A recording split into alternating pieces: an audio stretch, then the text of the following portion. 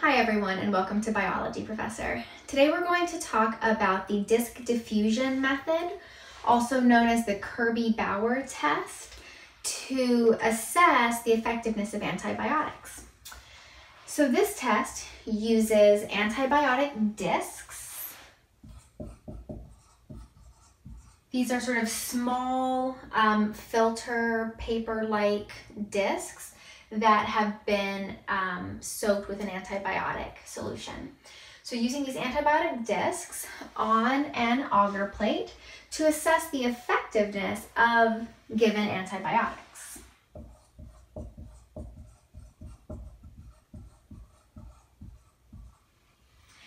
And particularly to assess them against a specific culture of bacteria.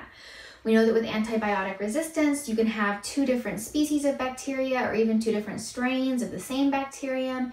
That, because of small genetic differences, perhaps some strains have acquired a plasmid with antibiotic resistant genes. This means that you can have two cultures that have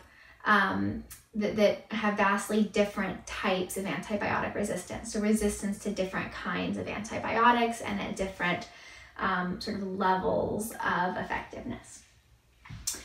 And so the disc diffusion test helps us to tease apart those differences and to identify which antibiotics are effective or ineffective against a specific kind of bacteria or a specific specimen of bacteria. This test is highly standardized.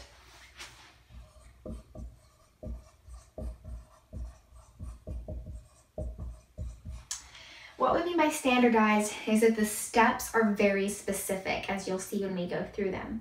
It's important that if you're doing several disc diffusion tests, that you do it the same way all the time, and that you do it the same way as everybody else that carries out this test in order to compare results from one test to another, from tests that are done on different days or in different labs or in different countries. So that you can compare the results that are gotten on those tests. So now let's talk about the steps of this method. You suspend the bacteria in a liquid culture at 150 million cells per milliliter. So you have a very specific concentration of bacteria. And then you spread it uniformly across a very specific agar that's known as mueller-hinton agar.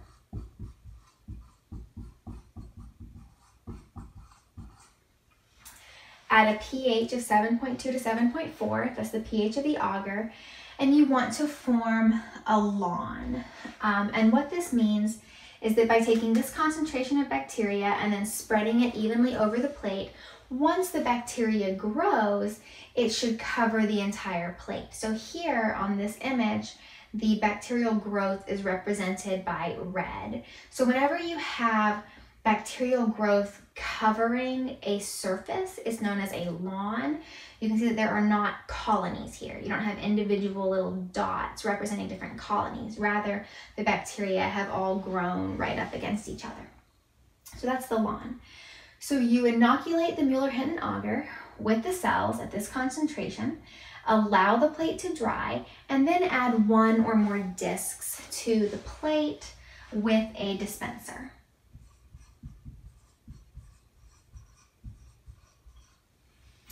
So dispensers are typically metal or plastic, little dispensers that allow you to push off just one disc at a time onto a plate.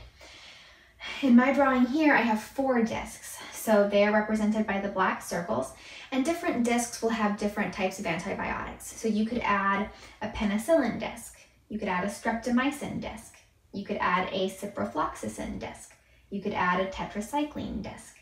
And there are many, many different antibiotics that can be tested this way. You can even order blank discs, which are discs that don't have any antibiotic added, and then you can add your own antibiotic to it if you need to do that.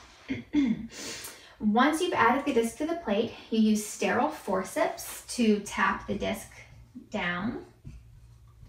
Typically, this is where you take forceps and you put them in a little bit of alcohol and then pass them through a flame just to keep them sterile. And that's to keep the discs to help them tightly adhere to the agar surface.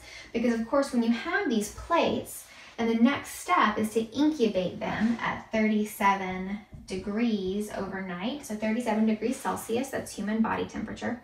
So these plates, you actually have to incubate them upside down, and that's to keep condensation from falling onto the bacterial culture, because the bacteria typically don't like to grow in sort of liquid condensed water that drops down on them. And so you store the plates upside down while they grow, and that's how the bacteria like to grow. But if you store them upside down and the discs haven't been tapped down with the forceps, then they might fall off, and that would be bad. So that's why we do this step of using sterile forceps just to tap the discs down before incubating them. And then after about 24 hours have passed, you measure the diameters of the zones of inhibition. And what that means is you take a ruler and you see how many millimeters you've got right there. And that is the diameter of the zone of inhibition. So you would do that for all of the different discs. If there is no zone of inhibition right here, where the bacteria literally grow right up to where the bacterial lawn is touching the disc, then you record that as 0 millimeters. Even though there's obviously a length to the disc itself, it's still standard practice to record that as 0 millimeters to indicate that there was no zone of inhibition. And then finally, you assess the level of sensitivity using a reference table.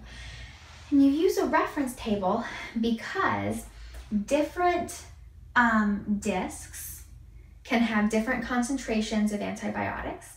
Also, different antibiotics may be more or less likely to diffuse through this mueller-hinton agar. And different antibiotics will interact with the agar in different ways. And this means that you can't just look at the actual diameter. And that's because you could have 5 different discs, all of them with a zone of inhibition measuring at, for example, 4 millimeters. And depending on what the antibiotic was and what concentration of antibiotic was on the disc, that 4 millimeters could be interpreted as being very effective, or ineffective against a given bacterium. And you make that distinction by looking at a reference table. With the reference table, you look at the antibiotic being used, the concentration of it being used, and what the zone of inhibition's diameter was. And all 3 of those things together are how you make an assessment of whether or not that antibiotic is ineffective, effective, or very effective. Of course, you will see that when the antibiotic is very effective, there are much larger zones of inhibition. These zones of inhibition are where no bacteria could grow. And so the antibiotics that are in this disc and in this disc, they did such a good job of preventing bacterial growth, of killing the bacteria, that you have these really, really large zones. Whereas on the other hand, the antibiotic on this disc, this bacteria, whatever bacteria species this is, it is completely resistant to the antibiotic on this disc. It grew right up to the disc without any problem.